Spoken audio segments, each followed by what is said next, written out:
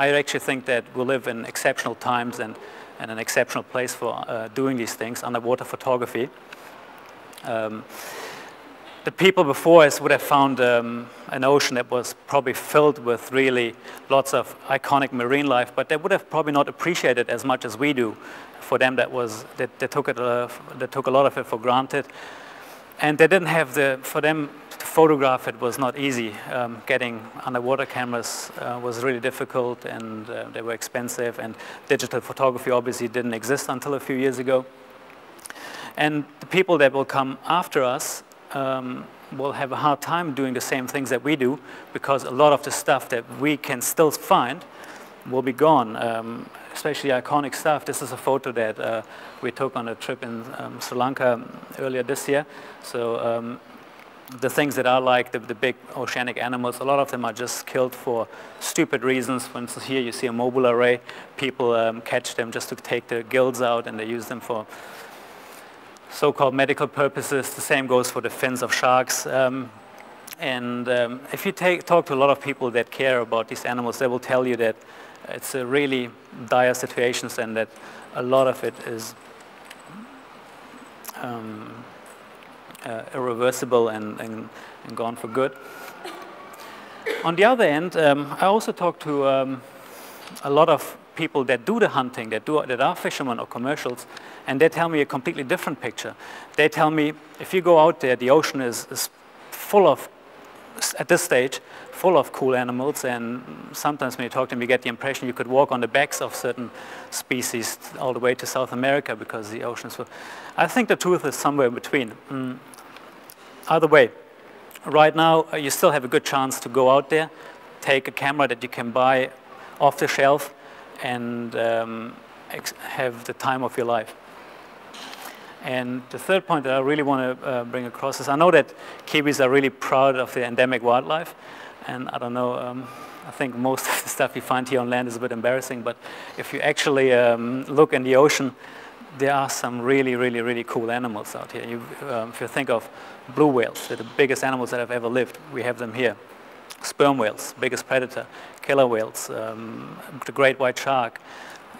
All these things you can, with a little bit of effort, find here in New Zealand and actually experience.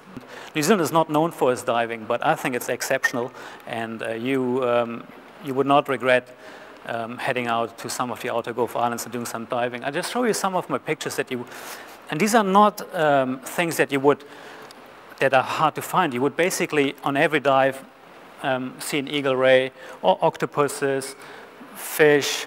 And when we're talking about diving, I'm no longer talking about scuba diving. I mean snorkeling.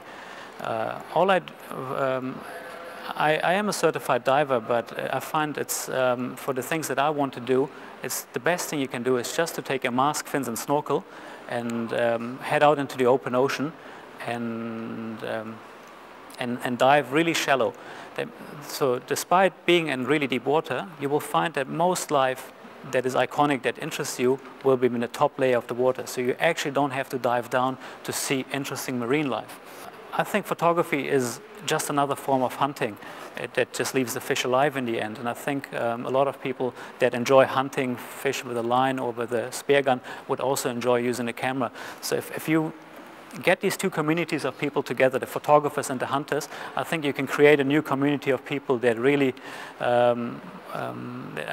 would create a new sport or a new environment that everyone can just benefit from. The fact that you need to get really close to your object to get a good photo, and the fact that you want to ideally take photos of really big animals mandates that you need a wide-angle lens. And the other thing, even sometimes it's a problem because you can't get as close to the animal as you would like to. Here you see a couple of pilot whales. But what I like about having a really wide-angle lens is the wild field of view also adds a lot of context to your pictures. You will have a lot of the water or the reef in your background, and one of the beauties of blue water hunting or blue water photography is that I find that water itself is almost a subject in itself. It makes for these really nice reflections and these nice colors. One mistake that people do is they think you need to dive deep to see cool marine animals. But it's the opposite. I find the shallower you stay, the more you will see, and the better your pictures will look. That's for a very simple fact. As you go down, you lose colors. And if you don't want to use them, if you don't want to lose them, your only chance are either you stay shallow, or you take some artificial lighting with you, which opens another can of worms. This photo was probably taken in 1 or 2 meters of water.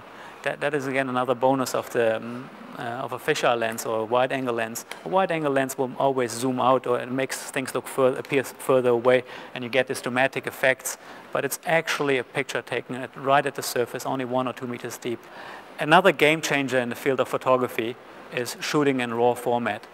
Having the ability to store your images the way they were recorded on the sensor gives you the ability to do a color correction once you get back home on your computer. And by just white balancing it properly, that means selecting one area of the fish that is in reality white but doesn't show up as white because it is tinted by the blue of the water, you will get something like this. This is one click on a computer, and you see how dramatic the changes are. So I think if you want to choose your camera for underwater photography, it's absolutely critical that you get one that can record images in RAW. If you have a dream of swimming or seeing a certain animal that lives in the ocean, don't let people discourage you and let them think get you to think that you can't. Those animals don't exist anymore. You can't get them on camera. There will be always a place where you will find it. And it could in fact be your favorite animal that is somewhere, and somebody else in another part of the world might take it for granted and doesn't even realize the value it holds to other people.